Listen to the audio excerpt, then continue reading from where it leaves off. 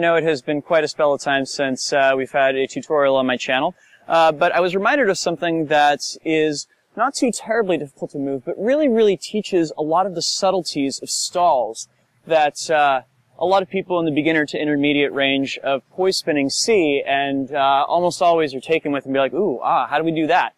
And that move is what's become called the stall chaser. This really didn't have a name for a very long time, but it seems like stall chaser has become the name that has clicked with it. And it's actually a combination of two stalls staggered next to each other, right? So first let's talk about what happens in the arms here, and then we'll talk about what happens with the poi. Now, with the arms, what's happening is you're going between points at which the poi are separate, and or rather, your hands are separate and the hands are together, right? And it's almost like a kind of race where one hand is struggling to get ahead of the other, and then the other pulls ahead. Then they're struggling to keep neck and neck, and the other one comes ahead. The basic move, if you want to go ahead and break it down, will be your right hand. Start from spread out arms like this. Your right hand is going to reach down and around to meet up with your left hand.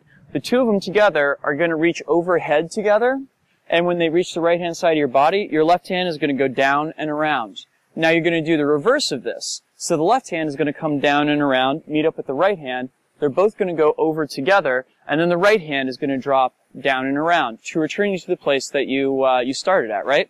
So you can think of this as separate, together, together, separate, together, together, separate, together, together, separate, if you want to think about each of the sides, right? Now this is the easy part. The harder part is grasping the subtleties of what happens with the stalls as you're doing this. Now, we're used to kind of thinking of stalls as just being a place where the poi come to stop, but they have an additional property to them that they can be used to create interesting horizontal lines in midair, right?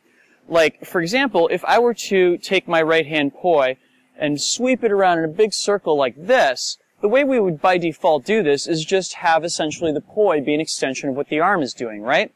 Now, stall chasers are interesting because we can make that same choice, but instead have the poi kind of trailing behind the hand. That is, deliberately create a situation where the tether goes kind of limp, like this. And in essence, what you're trying to do there is you're trying to keep just enough tension on the tether to keep the poi head following it, while also making sure that it doesn't go out completely. It's a really, really, really kind of tight series of maneuvers to execute. There's a balance to be found there. There's a Goldilocks perfect zone in this. So think of it this way, that initially you're going to start training yourself to go from bottom stall to top stall, and then from top stall to bottom stall. I lied. This is a down stall, and this is an up stall. So we're really just going back and forth between stalling up and stalling down, between stalling up and stalling down. Now I want you to slow down the way that you're coming out of the down stall. Rather than just reaching around for the up stall, you're actually going to see how long you can keep that poi head following behind your hand. And ideally, what you're looking to do is create this moment above your head where the hand and the poi are horizontal in relation to each other, like that. So it becomes more of, instead of you reaching around, it becomes more of a drag and then stall up. Still works though, right? It's a drag and then stall up, yeah? And of course, on the way back, you're going to try and do the opposite. Now this one is really challenging. Instead of just reaching around, once again for the down stall, we're going to reach this point over here on our left-hand side when the poi normally would be faced away from us, and instead, we're going to let the poi head get ahead of ahead of the hand. Something like this. The way you think of this is you actually think, I'm going to actually start the stall over here on my left-hand side. So as it goes down and around, I'm already preparing for it to droop over here. If you've done my stall tutorial from before, you'll remember that one of the kind of metaphors that I give for how a stall works is thinking of the poi head as being something like a rocket, and it's dragging your hand back behind it, yeah? This is the perfect place for that metaphor to work. You want to imagine that the rocket is coming off of the pad way over here on your left-hand side, and it's dragging your hand over to the other side. This is going to take a lot of practice. It's very, very subtle, and it's very, very delicate.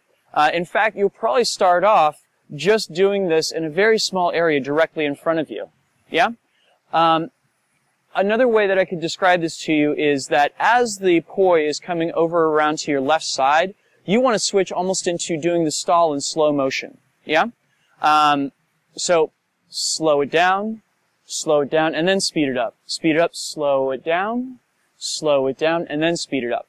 So that right hand, whenever it's going across the top, and actually this is true of both hands, is going to, for a second, seem like it's dropped into slow motion, right? Now, you're going to have to train the other hand how to do this too. The next challenge is going to be putting it all together. So I usually start with my right hand spinning in a clockwise direction over on my far right hand side, and I think I'm going to drop it down and around to slow motion, and then bring my left hand over. Slow motion over and out, slow motion over and out, slow motion over and out. And of course the butter zone with this is finding that straight line feeling as it's going across the top of you. To start with, it's totally okay to keep this in close to your body, especially if it helps you maintain that straight line feel. But as you go on and get more experience with it, really, really reach out and eat up more room with this. This is one of those moves that looks absolutely beautiful the more room you take up with it.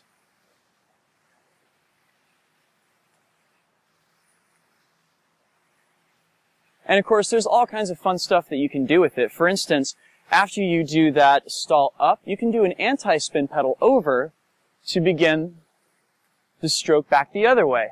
So instead of doing the drop down and around, you can instead do anti-spin pedal up, and when the poi comes back around, you do the stall chaser around.